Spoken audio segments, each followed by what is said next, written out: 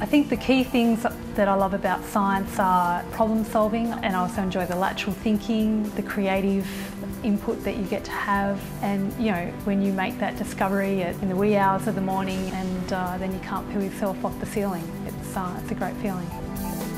At first, like many people, I thought that malaria was a disease of the past, that it had already been dealt with, but then when I read more about it, I realised that this is actually a serious global health problem. It kills around 1 million people every year and infects another 300 million.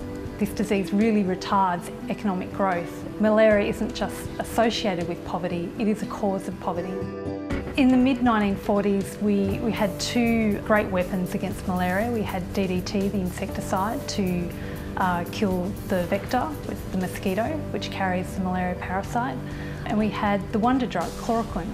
Although it was a highly effective drug, it is thought that it has saved more human lives than any other drug in history.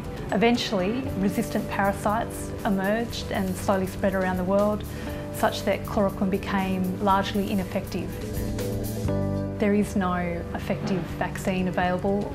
There are efforts underway trying to develop one, but I'm not sure if it's going to happen in my lifetime. So we need to always be looking at new drugs, new ways of using existing drugs and combining drugs. So around 10 years ago, a group of scientists worked out that the parasite is able to fight the effects of chloroquine just by having some small changes in a single protein. And what we've been doing is studying this protein, studying these small changes and working out how it works and how it's fighting against chloroquine. Winning the L'Oreal Fellowship is a career highlight and certainly an honour. It will also enable me to support my research group and continue our research on this important problem.